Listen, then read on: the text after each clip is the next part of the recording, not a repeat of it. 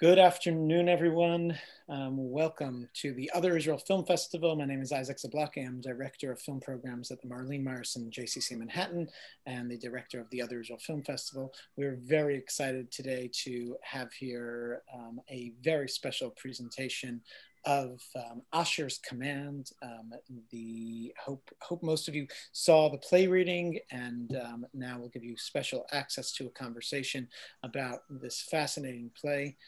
We have here members of the cast and of the production, and I'll introduce them in one moment. First, I'll tell you what's going on here for the rest of the day. And we have many more programs coming up, so please join us throughout the day at 2 p.m. The conversation for Golda and the Prophet, two films that we combined into one panel. And then 4 p.m. Kings of Capitol Hill about AIPAC and its relationship with Israel. And at 6 p.m. we have a conversation in Hebrew about some of our short films. This is something new that we were trying as far as bringing in an Israeli perspective specifically. Tomorrow, much more coming, A Common Goal at 5 p.m. and the film conversation for the film Mayor at 7 p.m. All the films are available throughout the week at all times, and the conversations are all available either at the set times or then on our Other Israel YouTube channel. Tomorrow at 2 p.m. also there is an Arabic class led by the Abraham Fund Initiatives. So please join us for that, and for more programs. We're here till Thursday, and the responses so far have been very strong.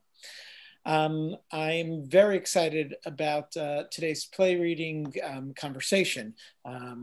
And I saw a reading of this play just before the pandemic, and we were excited to find the right place to include it. And we weren't sure what that would mean under our new circumstances and the new format. So we're really proud of what was put together on this Zoom, and we're excited to have here members of the cast and the producer and director of this project. So I'll start with Navid Neghaban, who has been at our festivals with other films, and we're excited to have him back with this project. And he is the director, star, and producer of this. Navid, thank you very much for being here. Thank you so much for having me. Thank you for giving us a home, and I'm very happy to be here. Thank you. We'll just introduce everyone and then jump into the conversation. He's here with other members of the cast that you might recognize. We have, I'll go according to my screen. Nikki Bullis. Nikki, thank you so much for being here. Hi, thank you so much for having us. Peter Romano. Peter, thank you for being here. Hey, it's a pleasure. Lara Wolf. Hi, such a pleasure to be here and see you all.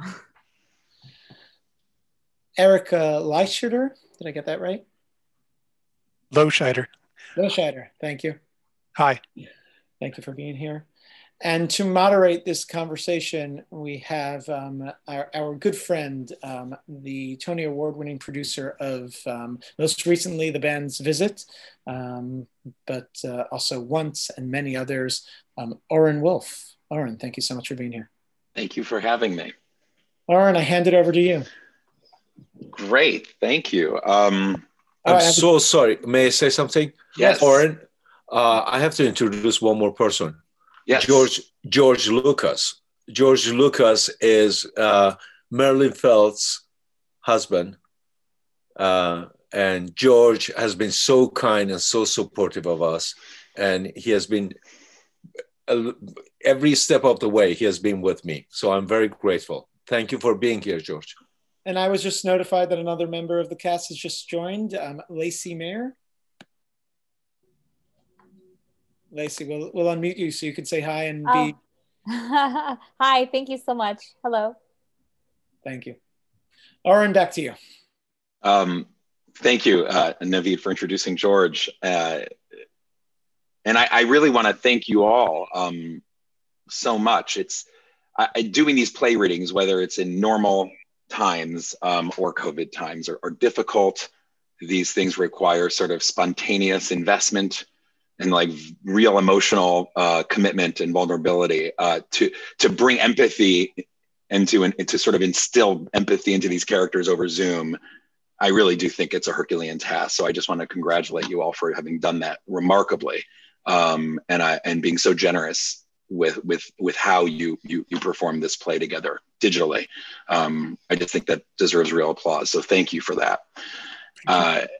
And I'll begin with you, Navid, and actually your introduction to George is part of my question, which is I'd love to know a little bit about your history with this play. To take on a play, to produce it, to direct it, to star in it, it's such a huge commitment. And I certainly can relate to sticking with something for a very long period of time and feeling passionate about it. I'd love for you to tell us a little bit about your journey with Marilyn and with this play, and how we ended up here today. And then I'd also like for you to talk to us a little bit about how this process had to shift during COVID. That's going to be a theme of some of the things I want to talk about today, is embracing the moment we're in.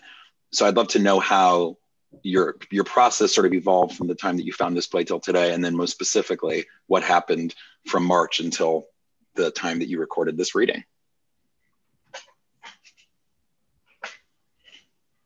But we'll unmute you first. There we go. Yes, I'm so sorry. Hi, thank you so much. I'm still getting used to the Zoom. We all are. First of all, thank you all for being here. I'm very grateful. Back in 2004, 2003, I was doing a play with John Savage, and one day John walked in and handed me a script and said, "This is a play that you have to read." And when I read the play, I fell in love with it. I got in touch with Marilyn. She was, at the beginning, she was very hesitant because the play has been misunderstood previously, and some of the words and some of the concept and the feeling of the play was changed. And I had to go through a long process. I did a recording of the reading, and I sent it to her. Then George is here, Marilyn's husband, and she contacted me and she said, for the very first time, I hear my words coming out of the actor's mouth the way that I meant them, and you can have it. You can do whatever you want to do with it.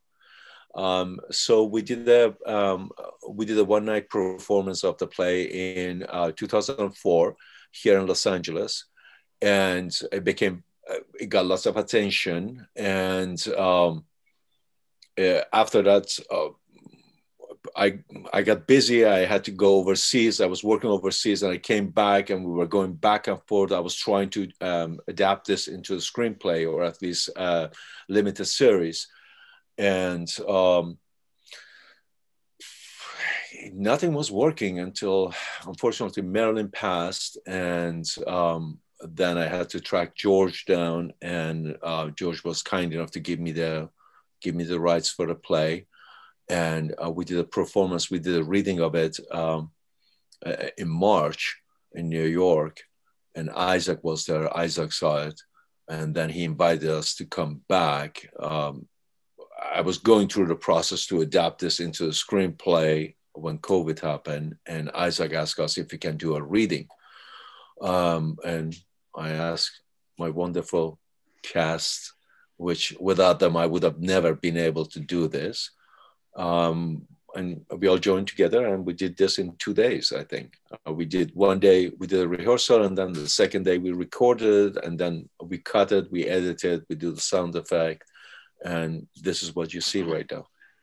Are all the actors newly found and newly assembled for this reading? Were any of them involved in any of the other before this actual reading? Were there any of these? Was anyone in this cast involved with the play? The whole cast, they were is the same cast that they did the reading in March. The only person that was changed was Samir, which I played Samir. Okay. During March, I was shooting the TV show Legion here in Los Angeles. So I wasn't able to make it. A friend of mine, Giancarlo Ruiz, who is a fantastic actor and director, he jumped in. He came to New York, and it was one of those funny situations because I had to direct everyone via FaceTime, and Zoom. And I was on the set, they were on the stage, so we were going back and forth, and it was amazing. They did a fantastic job. Were you rehearsing? And I hope everyone bears with me. I just want to stay with this for a minute, because I'm really interested in this subject, and perhaps some of these viewers are too, because directing for a Zoom reading is such a unique thing. I mean, this is something we're figuring out as we go. Were you rehearsing with everyone as a group? Were you doing one-on-one rehearsals? How did that work? No, everyone. My actors, they were. I mean, the whole cast, they were fantastic. Some of them, they were more prepared than I was. And we did a group rehearsal, and then we have Ava Lalazarzadeh, who is an amazing actress, and she also came in as a stage manager. So she was there, she was cueing everything in. The only thing that we did one-on-one was all the narrations, which Laura Vogels did that with me one-on-one. And then I put all the narrations in. So Ava was cueing us in and out. Some of the takes we had to do 2 or 3 takes, and then I had to cut everything together. The eye lines, we were trying to get the eye lines right, but the time was very limited. I mean, if you had 2 or 3 more rehearsals, everything would have been. I mean, I'm very happy with what we got. Yeah. No, I think it's immensely successful, and I found it very moving. And it is interesting to point out, though, that this was edited together. So this wasn't like just a single take where everyone was doing this in real time, but that you were doing this and performing these, and then what we saw was actually edited together, right? Yes, we had beautifully done. We had some internet problems. We had dropped frames, so we had to wait for the internet to pick up again and then do it. Isaac wanted us to do it live, but if you would have done live, this reading would have been 3.5 hours, because we had to stop for the internet. So I've sat through them. I know, and I found this very effective. I was really happy with how smooth this was, and actually it felt much more. This felt to me more of what you would have wanted it to be had we been in person, in terms of the pace and in terms of the sort of rhythm of the whole thing. It felt very much like it had its rhythm, which I know it's impossible to do that in Zoom, even by conversation, much less reading a play. No, this gave us the opportunity to be able to even, because the read was longer, even the delivery was longer. It gave me the opportunity as a director to be sitting there and snip it and tighten even the dialogue. Everything was squished together to be exactly what I wanted to be. Yeah, it really is the bridge between theater and film, right? That's what this is, right? You're able to do that as a director, which again was very effective. And we'll jump into some of the themes of this too in a moment. But I do want to introduce the cast and have each of you that's interested speak to what this experience is like as an actor to record a performance in this way, something that is clearly meant to be presented as a play, to be experienced live. Certainly, that's how it was written. But can each of you take a minute and talk to perhaps something that surprised you about doing it in this format, and maybe something that frustrated you? And I don't want to go in any specific order, but maybe Isaac can help us. Maybe raise your hand and we'll call on you if you have something to share, something about this process that either surprised or frustrated you, or both. Who's going to be brave? Oh, there we go. Lacey. Yeah. Hi. I just want to say that something that's very frustrating about working as an actor on Zoom is that you're not in person. You're not feeling the other actor's energy around you.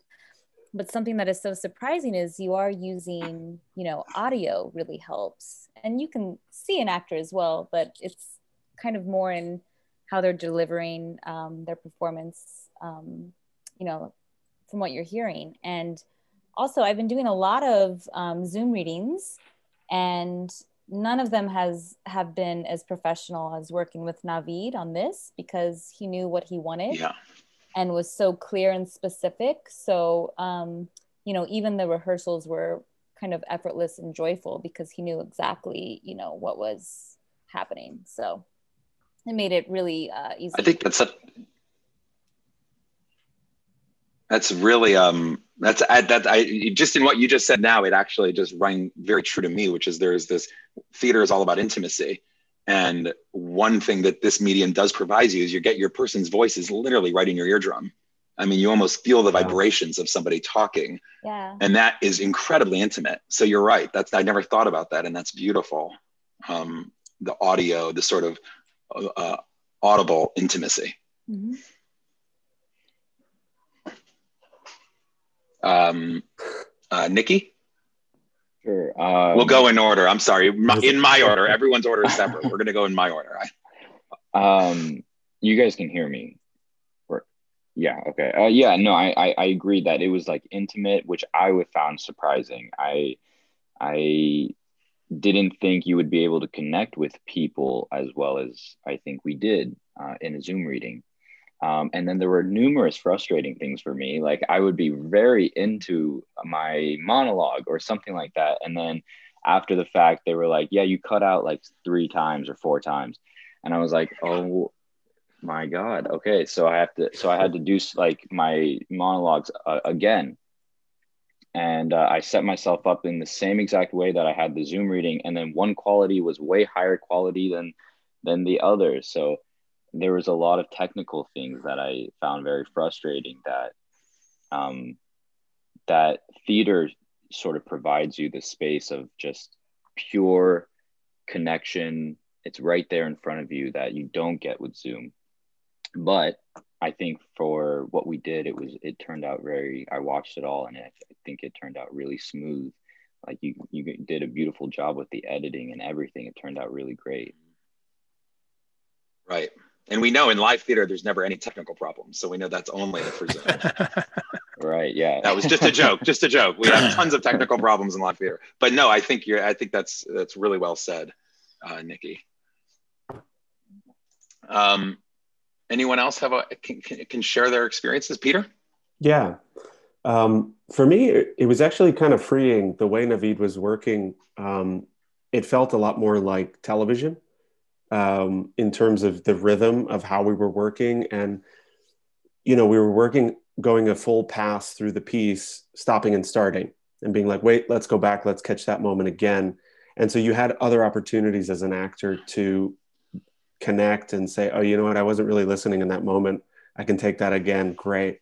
And the audio intimacy, like you were saying, Orin, it just allows for that kind of subliminal connection that we have when we watch films and when we experience films that you said this before we even got on, but it is this third thing. It's not theater, it's not film or television. This medium is its own special thing.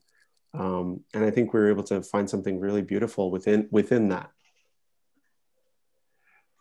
I totally agree with you. It is. It's sort of exciting. It's like amidst all this sort of all the negatives and all this sort of contracting of art and experiences that's happening during quarantine, there's this amazing new art form that's sort of happening right underneath our eyes or our noses and our ears. And we don't need to call it theater. We can call it something else. It doesn't have to be something that existed before. It can be something new. Laura, I want to call on you. I saw your hand go up. Yeah. You know, for me, it is a very similar experience to what has been said before. What I've noticed is we actors, we have to train ourselves in our focus and concentration. Now, suddenly, not having the opportunity to have someone right in front of you that makes the concentration and focus a default thing is a challenge, right? And I see that as an opportunity to, you know, like focus the eye lines, work those angles that you then have in TV, right? So that has been very interesting for me. And also just, you know, knowing that we're so used to seeing with our eyes and perceiving the world mostly through our eyes, now suddenly switching to our ears, they're as valid, right? So that's a good training. It's almost like, let's do all the scenes now blindfolded. Let's see what comes of it. Yeah. It's beautiful. No, that's so true. You're right. We rely on totally different senses during doing it this way. It really is. It's like it's forcing us to hear and experience things differently. Eric, did you want to add something? Yeah, at the risk of I don't want to put you on the spot. I thought I saw you. No, yeah. I feel like I'll be repeating a lot of the things that of course, we're missing the energy exchange of being in person that, makes theater so live. And I think why sometimes recorded theatrical events, are just a shadow of what they were in person.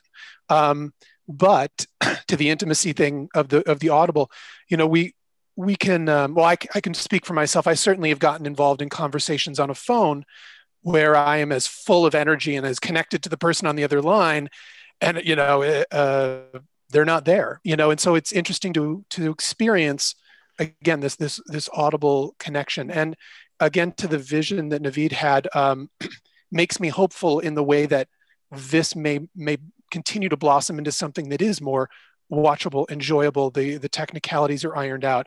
Navid seemed like he knew what needed to be done and what was going on, and the smoothness, the fluidity of everything. It's just it made me less cynical about where things are going in regards to this. So it was a great opportunity to work that way positively. Very, very well said, and I agree. If theater is always, in my opinion, is an exercise in empathy. Actors have to be filled with empathy to embody a character. Audiences have to pretend that what's happening in front of them is real in order to empathize. And it's this ultimate, it's sort of the most selfless thing we can do as artists, as technicians, as producers, as ticket buyers. And in this new medium, we're all, audiences included, being asked to stretch our muscles and to go further, as you just said, Eric. And I think everyone's commenting on this in a different way. We're all being asked to rely on different senses and different experiences in order to tap into that root empathy, which I want to shift that a little bit into the themes of what this play is, right? This idea of empathy, this idea of putting yourself in someone else's shoes, which I think all great theater and all great storytelling, really, in its essence, that's what it's about. So seeing this for the other Israel film subscribers and people that are going to watch this conversation and will take the time to watch this reading, we're sort of experiencing that in real time, how hard we have to work to empathize, to hear someone else's experience. And I'll get to my question now. This play, it's about very real events in the not too distant past.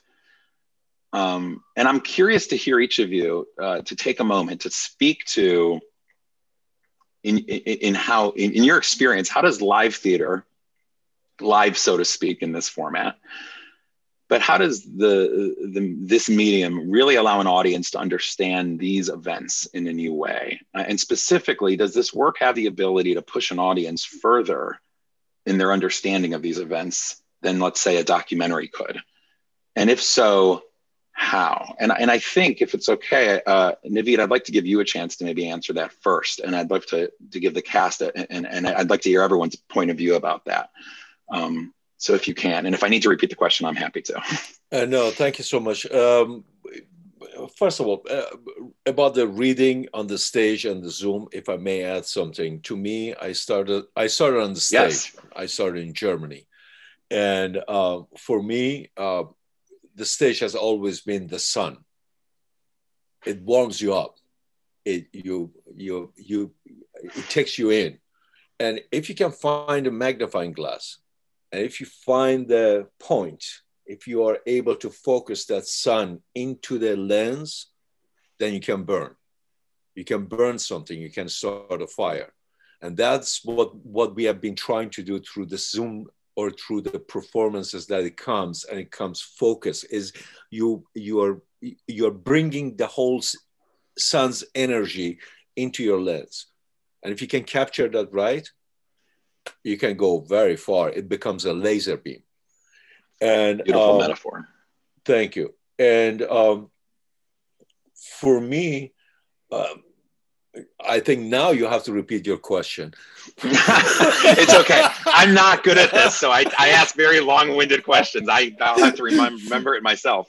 I think my question is in considering this medium, and I am asking you to think about this as both a play that would be performed live or not. Can this push an audience to understand these events in a way that goes beyond what a documentary could? Yes, it does. The very first performance that I did back in 2004. I'm a refugee.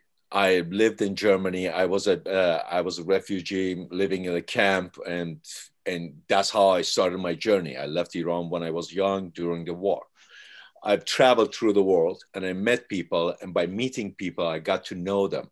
I got to understand them. I went in and I tried to take them in and learn from them. Every person who crossed my path became my teacher, became my mentor.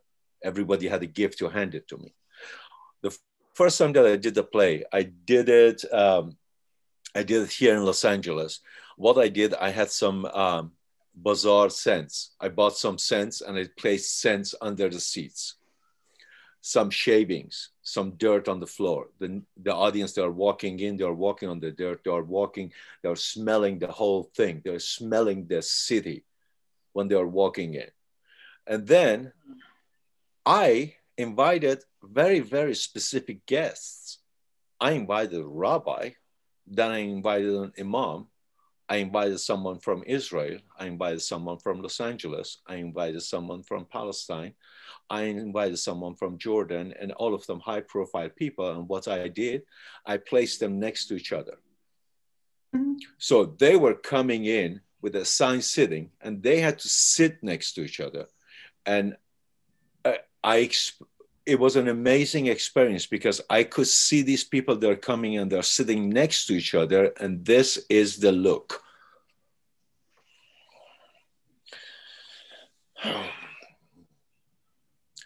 So that's how they started their play. That was their judgment of the other person who's sitting next to them based on what they have heard and what they have seen in the news. Now they're sitting next to this person and they have to spend 2 hours watching the same thing.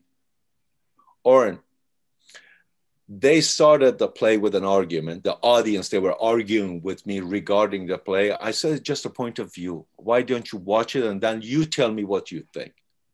At the end, these people, especially the moment that Samir meets Rivka, I'm watching these people and they have tears in their eyes and they are turning around and looking at each other with this. We all have kids. We all have brothers. We all have sisters. If we strip everything away, whatever is left at the end is that pure white light. That pure white light doesn't have a religion, doesn't have a gender, nationality. So I was able to capture that inside the theater. They were able to go back into their source and see each other as the source. And then I had to kick him out of the theater. I said, guys, please go across the street. There's a coffee shop. You go there, I will come over there and we spend the night talking. Marilyn, she was that woman. What she captured the essence of each of these individuals. And the play has been misunderstood many times. The people, they look at it. And I had people here that were telling me, we love the material. We would love to turn it into a TV show. But can you change the ending for the movie? Can you change the ending? Give it a little bit of hope. I said, what are you talking about? I'm not giving anybody hope. I just want to raise a question. You have to find the answer. For someone who is coming from a torn country that I've lost friends during war, and there were people who were sitting next to me in the classroom, and the next day you see just a red tulip sitting in their seat, and you know that the person is not coming back. For me, has always been, why? All of us, we have that breath inside us, the breath of God. How can we go and kill God in the name of God? And that has been my mission throughout my work. And I hope that I was able to capture it. I love this play. This play is about loss of humanity. Yeah, well, it's so beautiful what you've just said, and you speak to obviously something as I only produce theater, and I love it. And what you just spoke to, it's funny because that is actually, it's the one thing that this virus keeps us from doing, right? Sitting next to a stranger in the dark and watching a story live. That's the one thing that we don't have right now. Yeah. And it's the very essence of why these plays, of what you put together in that day and that night and bringing everyone to that coffee shop. That's beautifully said and very moving to hear you tell it. Thanks. I'd love to give anyone else a chance to comment on this, to talk about, in your views as actors and as people who I know have sat in theaters and watched plays before, how can this medium push these stories further? Peter. Yeah, that was beautifully said, Navid. So the medium, again, getting back to this medium, it does provide something that Brecht was on about, years and years ago, which is this alienation that can happen between the audience and the material. And so that they're aware that they're watching a story being told and suddenly start asking why characters take the actions they take, right? Not just what's going to happen next, but why does it happen and why does it have to happen? And I think that's a part of the important question that Navid, you just, are trying to laser in on by putting this play out there and not answering the question, but asking the question with the material.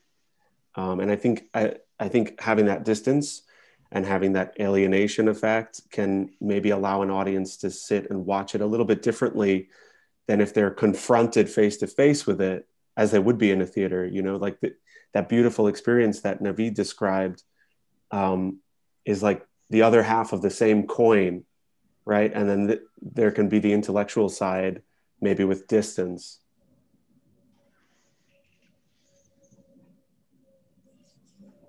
Yeah, I think that's right.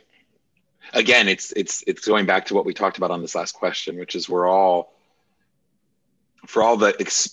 everything that the live theater can do when we're in a room together, physically experiencing it, and we know how powerful that can be. We're all being asked to stretch ourselves right now in this art form, in this moment today, to experience this play as you guys have presented it. And it really is, it's beautiful to watch it. And I can't wait to, as an audience member, I can't wait to get the chance to sit in a live theater and sit next to a stranger and see this story be told, because I really do think that asks us to go further with our imagination. It's also, this is the art form of what you don't see, right? Isn't that also a difference between theater and film? It's the theater, we have to suggest so much on the stage because we can't just show everything. So maybe it's all those suggestions that also allow us to go further. Does anyone else want to comment on this as a medium? This is really about the theater itself. Yes, Nikki. I think with documentary, it's, you get sucked into the events. And I think with theater, you get sucked into the characters. And sometimes that can maybe make it more relatable because you're talking about people to people. Like I'm a person in a seat, I'm watching a person go through the struggle. And I think sometimes documentaries, while they can focus in on people, sometimes I think it can be a little bit more general as well. And so people may not be able to connect as deeply and as personally to issues like this one, which is, sometimes I think this issue is such a big one, but it's also just a person to person. We're two sides of the same coin. Yeah.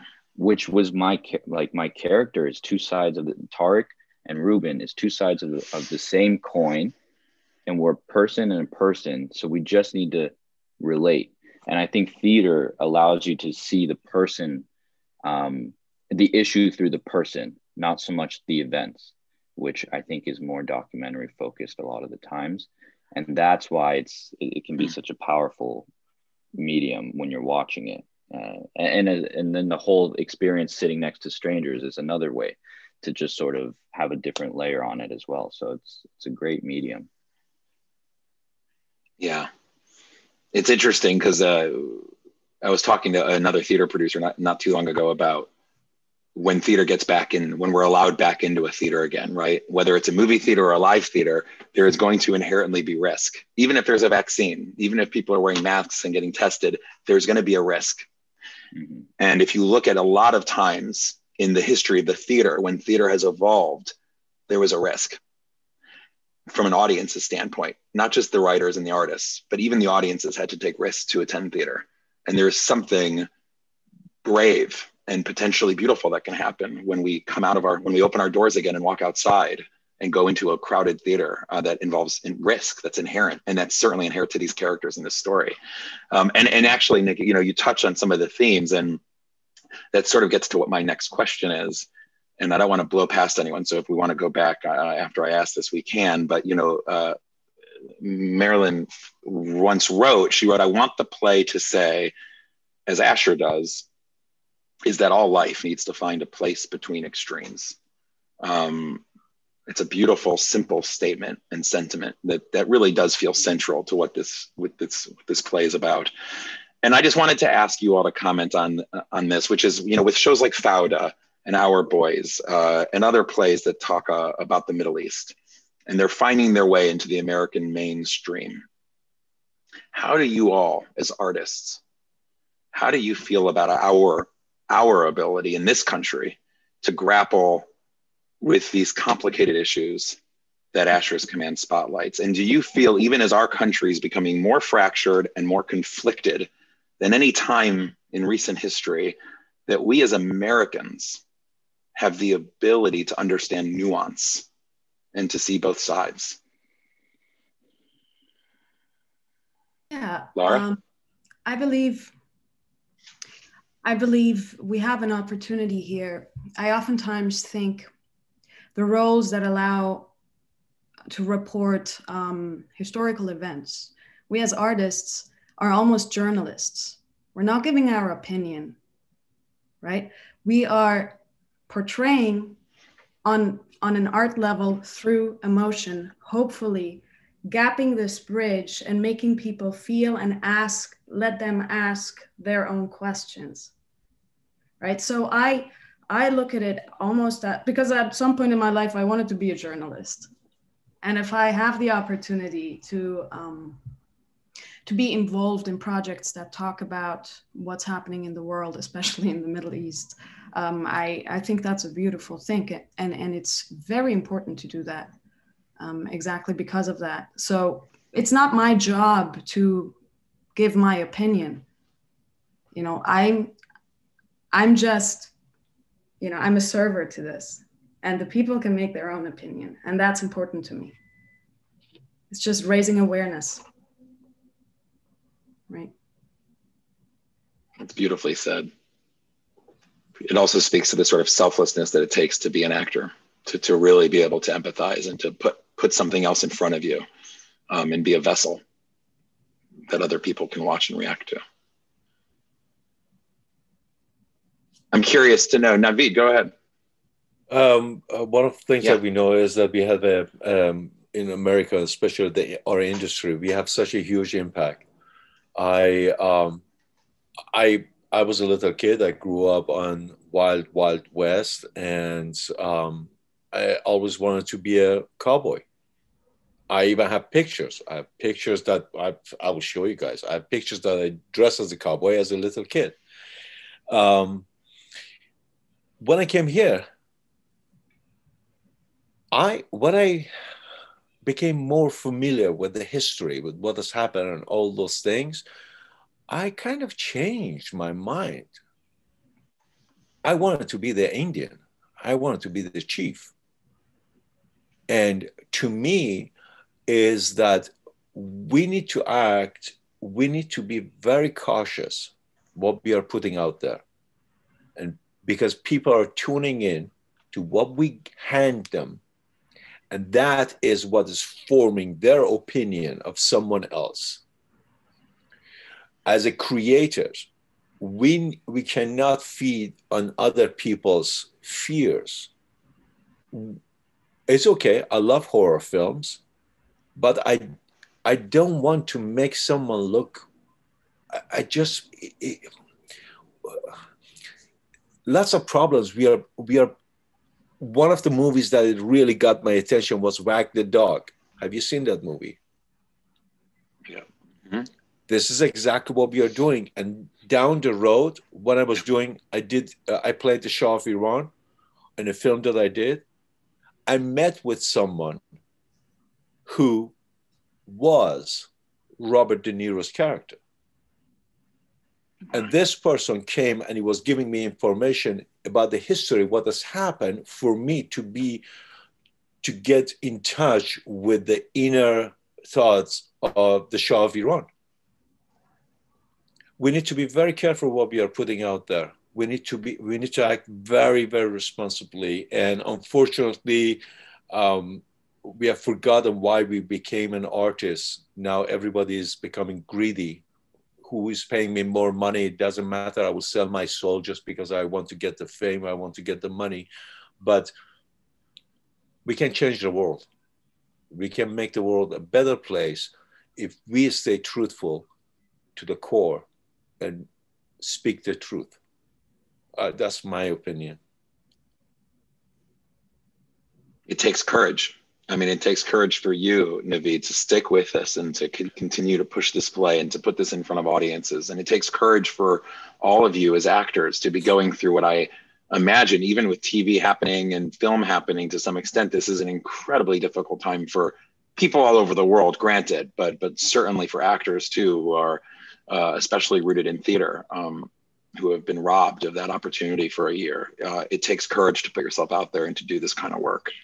We need to be responsible. Let me show you this. Do you guys see this?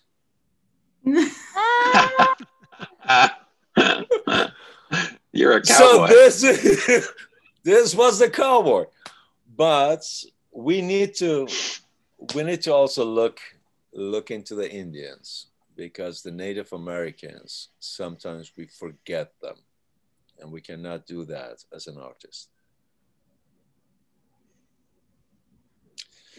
Well, they're talking about land and talking about the politics that are involved with people moving through land. It's central to every conflict we have in this world. Well, let me ask sort of one final question here before we can, if there are questions from the audience, we can take that.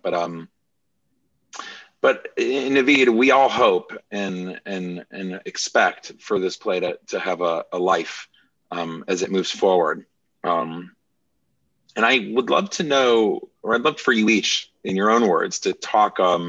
If you were in speaking to other Israel Film Festival audiences, how would you have them explain to their friends, if they were to watch this and then they were going to go tell their friend, how would you hope that they would explain what this is about to a friend? And it's an important question because I'm a producer, so I'm always wondering how is someone, we call it the elevator pitch, right? The door's closing, someone says, "What's that play about?" How would you hope an audience member would answer that question?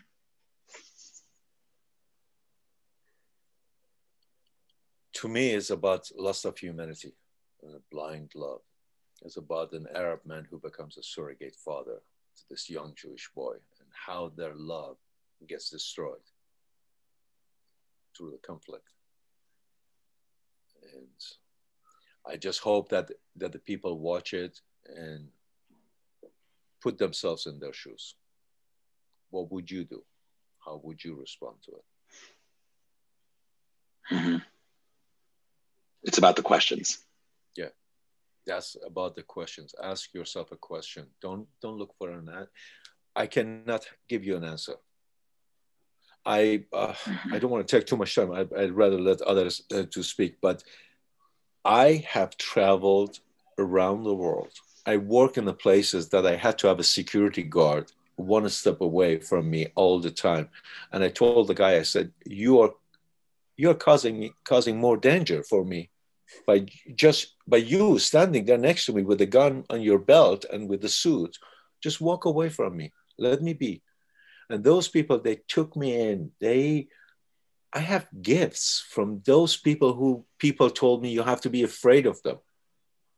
I went to Hebron. I've been going back and forth to Israel. I went to the old city. I wanted to cross and go to the old part. And my security guard was telling me, you cannot go, you cannot go, you cannot go. I said, what are you talking about? I just want to go and see it. And I handed him my backpack. I took my passport and I just walked in. The moment that I walked in, I could see that the people are looking at me. Who is he? What is he doing here with his camera? And who is he?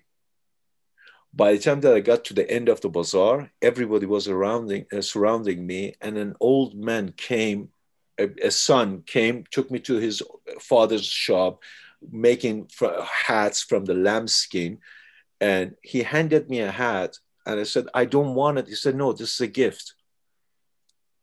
I put it on, and then he said that my father says, just please take pictures, tell my story. Show us. And I have those pictures. When I brought it out with the organization Peace Now, I showed them the pictures and they told me, Navid, we have never been there. We were never allowed to go there to see what's happening there. So how can you make a difference if you don't know what's happening on the other side? And to me, it's just come together, see each other. Gosh, it's beautiful, Navid, because even central to that story, it's about physically being somewhere, right? It's like going back to what we talked about in the theater, physically being next to a stranger. It's just something about that that's so central to this play and so central to this medium. And to film too, for Isaac and all of the people at the film festival. It's different to watch a play on Netflix or a film on Netflix as opposed to sitting at the JCC and watching it next to strangers. Anybody else want to comment on that and comment on what you feel this play is about in as few and in as distilled a manner as possible? If I had to really condense this, I would probably say this is about a friendship that is as pure as it can get, that is conflicting with the external circumstances, because really that's what it is. The friendship is pure, right? If you just look at the friendship, it's that white light that Navid was explaining earlier, right? But then it's like an onion. You have all these layers and layers and layers, and people put importance onto it until you have to believe it too, because you're forced to do it, because you belong to a certain group. And the belonging to a certain group is always dangerous. Yeah. Laura, to jump off of that, I think it's about Asher deciding between humanity versus nationality and the intersection of those two things and where they don't meet and the incongruity of how that doesn't make sense, Exactly. Yeah. Those two things being in conflict. Yeah. Well, I so appreciate this, guys. This is one of these plays, and clearly you are all artists. Where I certainly feel like I could sit here and talk to you all day about this and about the world at large, because we all have so many questions about this play and everything else going on around us. But I want to thank you all so much for doing this and for being here. And thank you, Navid, for taking the time, and George, for giving Navid the freedom to pursue this. We're all very grateful for that. And I'll turn it back over to you, Isaac. Thank you. And I know George wanted to say something. George. Yeah, just very briefly. Marilyn herself characterized the play as a Greek tragedy. She was a student of Greek tragedy. And you had a beautiful, beautiful relationship, which was destroyed by these unfeeling external circumstances, which is the essence of Greek tragedy. Also, by the way, she also visited the West Bank when her Israeli hosts were absolutely horrified and sure that she was put herself into extreme danger. Thank you, George, and thank you for being here. Courage. I've been seeing some wonderful comments and responses in the chats. I don't think it was as much the questions, but more just people really engaging in the themes of the play in different ways and from different perspectives. We're short for time, but I wanted to ask one last question, kind of to everybody, and Orin, that includes you. Under our COVID circumstances, I would love to hear what you all are working on, how it's impacted you, and what you're working on next. Navid, can we start with you? Well, at the moment, I'm building the center, the Romani Center, which is an artist foundation in Boyle Heights. I can house up to 8 artists, and so I give them studio space, workspace. They can work, they can live, and create. And this is something that I've been working on since beginning of the year. We are doing the construction on it right now. And actually my part was recorded in the studio. And I'm also looking at some other materials. There are a couple more plays that I'm hoping to do Zoom readings like that, record them, put them together, and just staying creative. Thank you. Laura. For me, it's really been a time where I've been able to focus on being creative myself. So I've been writing a lot. I'm part of a theater company called Primitive Grace. We write our own scenes and we have other actors present them. And that has been wonderful because it's great as an actor to step on the other side and be a writer and the director. I've also been painting a lot. I have a little gallery around me, you can't see. And I've been working on music. So I've been just like trying to expand in my little room. That's what I've been doing. Yeah. Thank you. Nikki? Yeah, that question is like the kiss of death for me because I'm trying to stay as creative as possible. But yeah, I'm writing. You know, I don't see a lot of Arabs in like powerful, good positions. They're always in bad positions and in negative light. So I'm trying to write a like Arab superhero origin story. And I want to make it a comic book out of it, find an illustrator to make a comic book out of it, and sort of just try to create this little comic of an Arab superhero, just to have some sort of a little Arab boy who's like, I can be a good force of good, you know, in the world, because I don't think the media really always shows that. And like Navid was saying, it's like we have power in how we present and how people perceive. And that's sort of what I want to work on. So that's what I've been doing. Great. Lacey.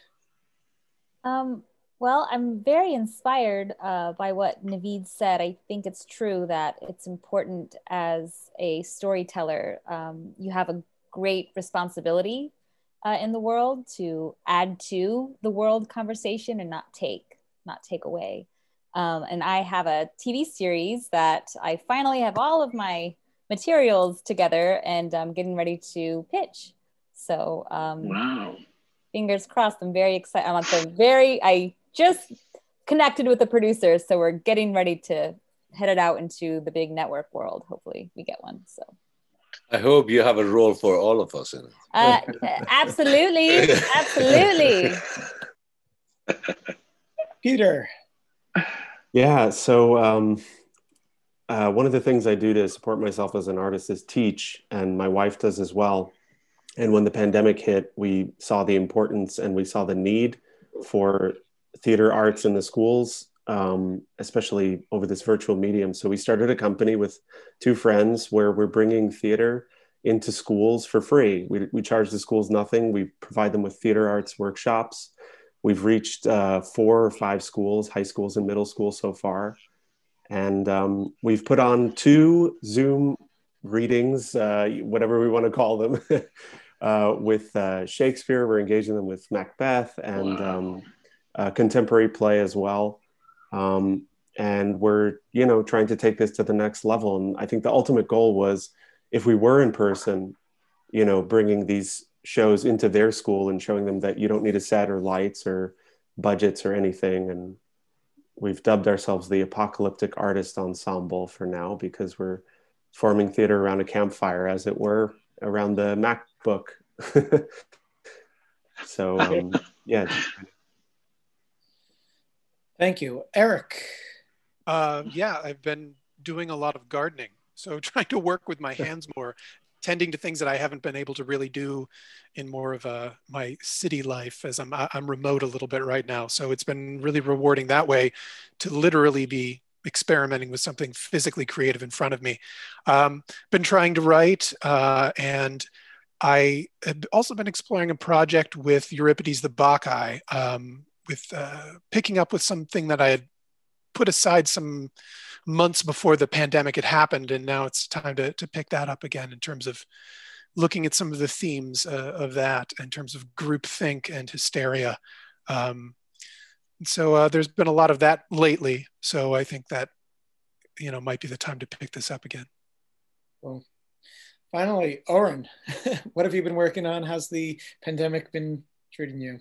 Yeah, it's been thrilling. Great for theater. Great days.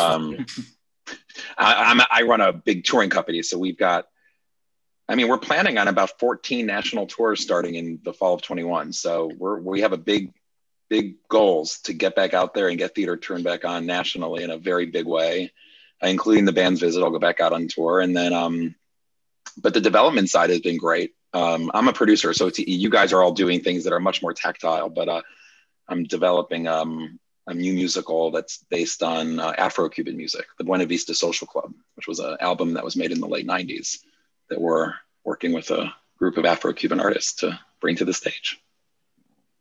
Fun. Hopefully we will all be back in person very soon. Till then, folks, first of all, I want to thank our amazing panel, Navid and all of the cast, for being here. Thank you so much.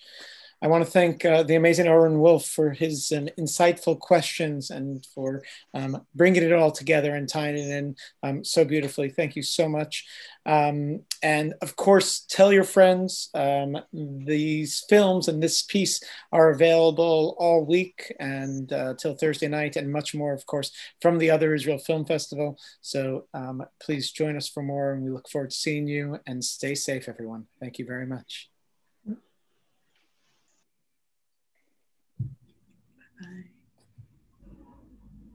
Thanks for having us, truly. Thank you. Thank you. Thanks. Thank you all. Bye, guys. John, please, we stay in touch. We talk. Thank you. Thanks.